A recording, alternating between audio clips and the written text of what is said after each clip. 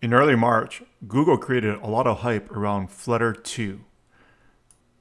A lot of the marketing content simply said Flutter is great and Flutter is widely used.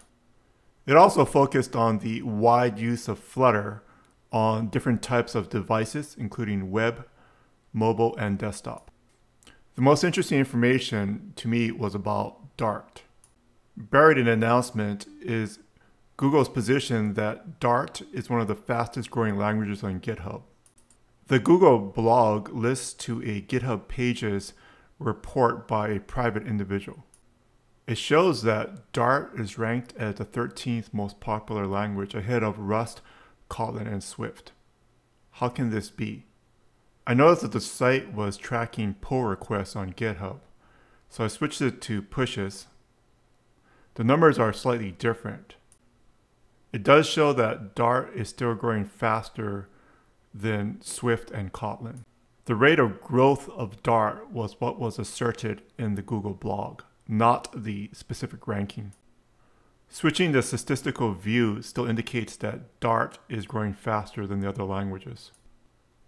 This site also has other types of data that you can look at. I went to the GitHub repository for the actual code producing the site. It's using Google BigQuery on a public data set. The search algorithm is also provided. The results look valid and would stand up to peer review. After looking at the results, they seem valid. Why is Dart popular? The Google announcement on their blog provides some clues. I use Dart every day. I like it. I like Dart, I like Flutter. I use it every day in the real world. And I use it because I like it and I choose to use it. However, what's it like using it? Well, there's actually quite a bit of surprises on mobile, web, and desktop. Probably in this order, mobile being the most stable. You're going to have some surprises on web because not all the packages are working on the web, and even more surprises on the desktop. It's going to need a bit of work before your mobile application can run with no modifications on both web and desktop. If the application is simple, you can start off using it on mobile or web and keep testing it on all three platforms. And yes, I do build applications that runs completely fine on mobile, web, and desktop in production. So it is possible to do it, but you're going to have to actually, in the real world, be prepared for these surprises. The iterative development process, hot reload and hot restart, they actually are great. They actually do work on most IDEs. It might take a little fiddling to get working on some IDEs from time to time when they update Flutter, but in general, this thing is fantastic. You don't have to compile it. If you're coming from Java or even JavaScript for some certain types of application workflows, and you go to Dart, you'll really like it. Google class performance, it is fantastic that Google is behind Dart and Flutter.